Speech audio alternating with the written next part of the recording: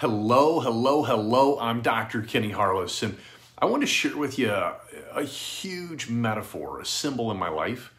And I try to attach meaning to my life and everything that I do when I'm aware of how to do this. And this is a mug, a coffee cup.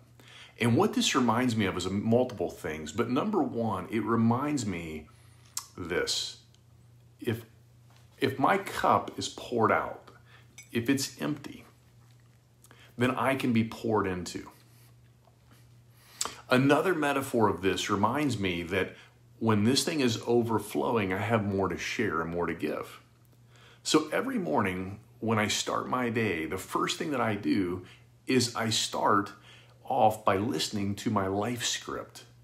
I give gratitude minimally for 10 things. I don't get out of bed until I literally, honestly, I get goosebumps for what I'm grateful for. And not only that, this little mug right here is a reminder to me. This was given to me by my daughter.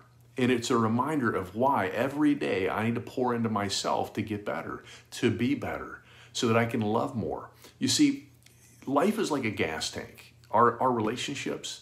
And if you're not pouring in, if you're not putting gas in that tank continuously, you're going to run out of gas. And what's so funny is Ralph Waldo Emerson so beautifully said, he said, do the thing and you'll get the energy to do the thing. You literally start to attract people around you that are going to help you heighten yourself. You see, the more you study and become aware, you become enlightened. And this morning I went to get some juice really early. It was dark outside and there was a dragonfly, which there's so much beautiful symbology behind a dragonfly. Don't believe me, go look it up. It's amazing. But here's the thing. That dragonfly saw light inside of this store and everything else was pitch black. And he was literally going so hard into the window that he was going to kill himself. He was going to run out of energy if the sun doesn't show up just in time. And I guess what I'm asking you is, who can you be the light in someone's life today? Who can you go and make a difference to? Because if you start your day off looking at your coffee cup and realizing, what are you going to pour into that cup today? Is it going to be positive and influential, or is it going to be negative? And what I've learned is resentment is like drinking poison and hoping you kill the other person. So if you're holding those boulders, let those go. Pour that out. You know, that's why I love, if you look at the cross, right? If you're a Christian, you look at the cross is a crossroad. That's how God flips us upside down to pour into us. It's truly amazing when you think about that. You see, if my cup's full, I can't be poured into. So if I remember to empty my cup, to start off every day with something grateful, maybe some days, maybe I don't have coffee, but I got a cup. So I focus on what I have and not what I don't have. And the next trick is this, not only to focus on the physical things, focus on the things that you see in your mind. Before all things start in the mind. All creation's already here.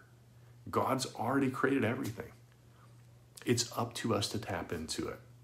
So how can you today take this information? How can you apply this to your life, to your family? How can you become the best version of you? Because when you become the best version of you, that is the greatest gift that we can give humanity. I think it was Clarence Smithson, and he said, faith is the ability to see the invisible, to believe in the incredible. And that is what will allow you to do what the masses feel to be impossible. So I pray to God every day and every way you and your family get better and better. Make it a great day. And hey, tune in again tomorrow. I'll be here live. And if you love these lives, please comment, like, follow us. And we're doing a live, beautiful webinar November 2nd, which is this Monday coming up at 8 p.m. So check us out. Hope you have a blessed day. Go make it a great day.